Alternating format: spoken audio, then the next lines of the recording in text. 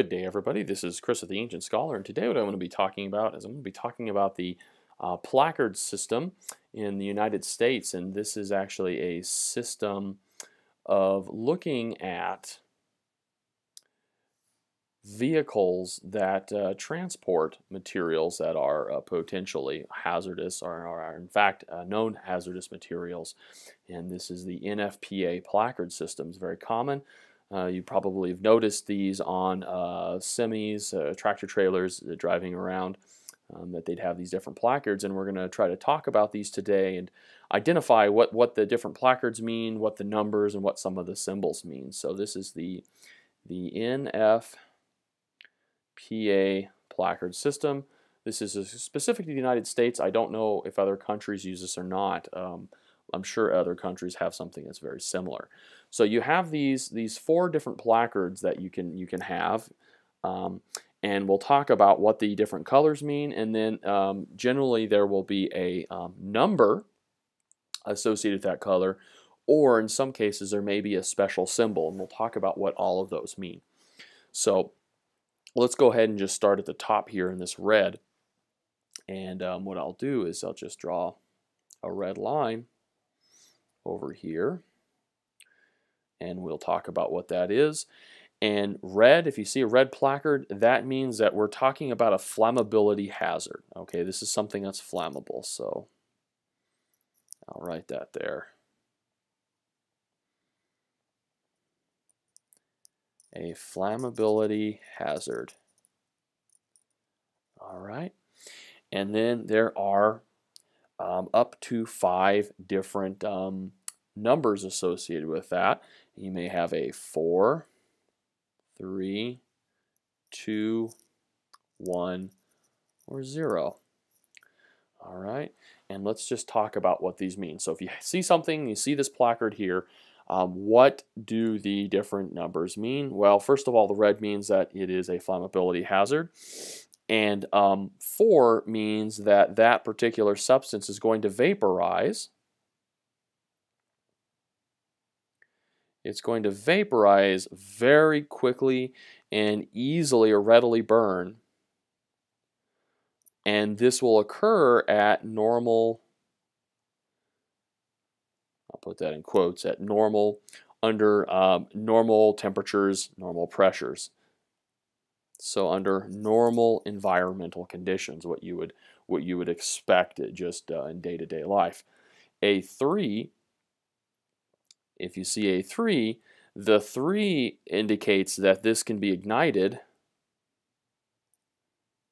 Okay, so you can ignite it under almost any condition.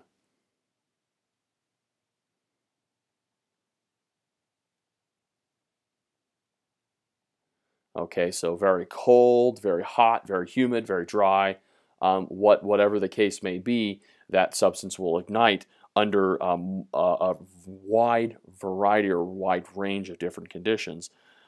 2, if you see a 2, that means that the substance must be heated. All right, it must be heated or exposed, perhaps would be a better word. All right, it must be exposed to high temperatures. All right, so you need to expose whatever that substance is to a fairly high temperature before it will actually burn. A number 1 means that it needs to be preheated. All right, so you need to get it heated up, and then once it's preheated, it can ignite. And then 0 indicates that it won't burn. There's no significant burn capability or hazard, we'll say. All right, it's just not going to burn. Okay, so that is the red, or your flammability hazard. Let's move on to the yellow one here. All right, so yellow is, let's see, we'll bring yellow down over here. Yellow is what's known as an instability hazard. It's unstable, or it has the ability to explode. So I'll put instability instability slash explosion. All right, instability slash explosion hazard. And I'm going to change the color to black just so it's a little easier to see. And again, there are 5 different numbers associated with this: 4, 3, 2, 1, 0. All right, and 4, just like the flammability, is it's going to explode. It will explode under normal conditions. Okay, and then 3 is it will need to explode under high temperatures, or some sort of shock. Okay, so you have to hit it or smack it or expose it to high temperatures before it'll explode.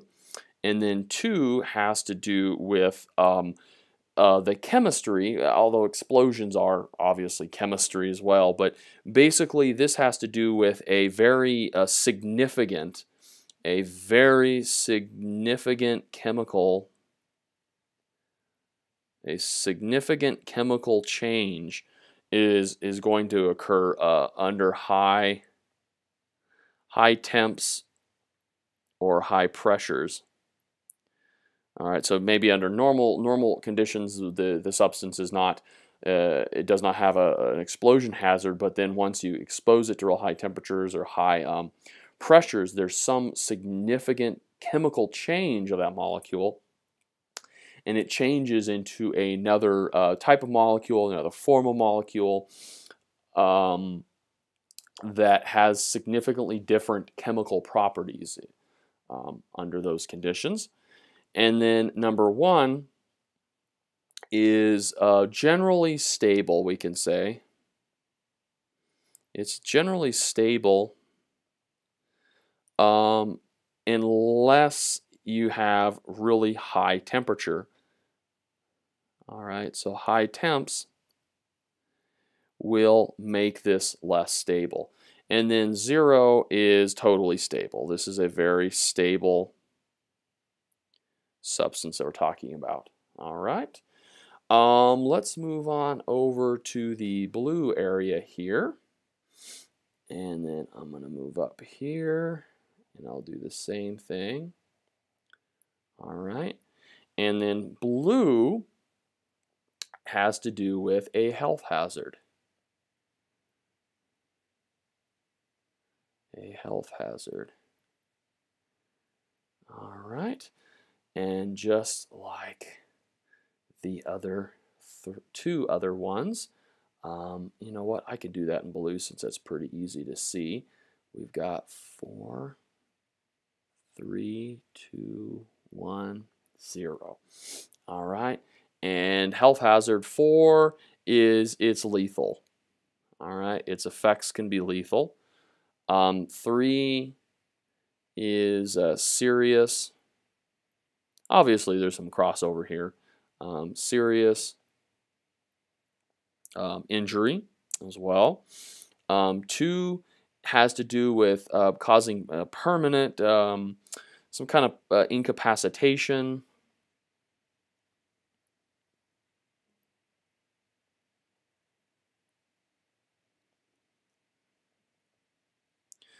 Or perhaps some sort of lingering or chronic, or we'll say residual, some sort of residual injury that can occur as a result of that. 1 is more to do with irritation. Okay, so it's significant irritation. So maybe something like CS tear gas, so something like that, where it's significantly irritating, but not inherently lethal or harmful or long-term effects. And then 0, just like all the other ones, that there's no significant or no substantial health hazard there. All right, And then finally, we'll move down to the white area here, and we'll just do that all in black. And I'm going to do that right here. All right. And this is a special hazard. If there's some sort of special thing that we need to be aware of. So this is a special hazard.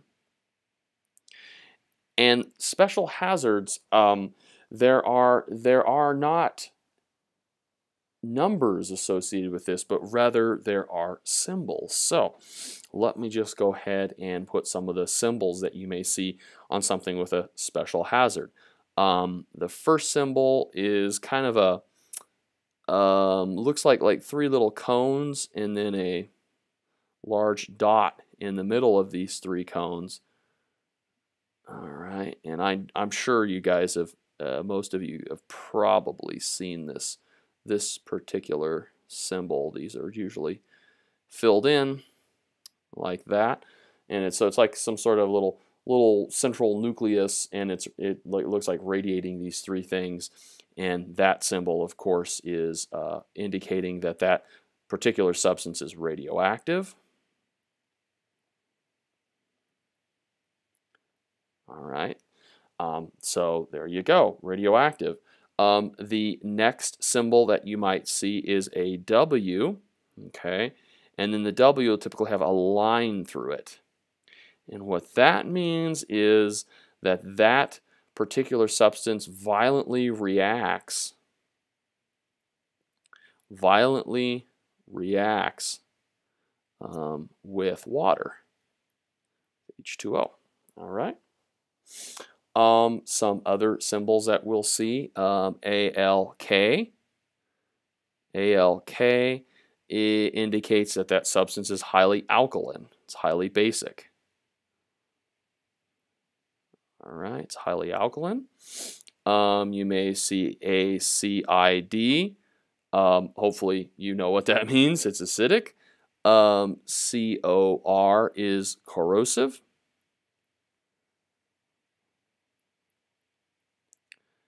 All right, is corrosive. You also may see OX, which means that that is an oxidizing agent.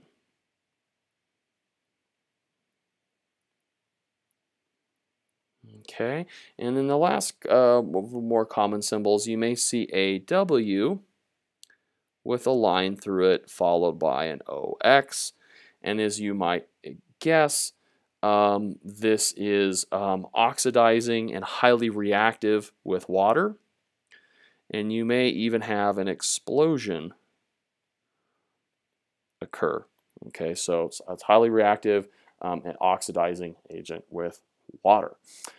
All right, guys, these are the main or the significant components of the NFPA placard system that you see on many of the commercial vehicles that may transport hazardous or potentially hazardous materials. And this is the first, if you're dealing with the scene, and obviously you're staging and you're in a safe area, you're well away from the incident, and maybe you have binoculars or spotting scope, and you're looking at the scene, you can look at this on whatever vehicle, and at least it will give you the basic or a rudimentary idea of what general kind of hazards are we dealing with. Obviously, it's not all inclusive, but it is a step in the right direction. And I think I'll talk about some other things. There's a really good book that actually all emergency vehicles need to have on them.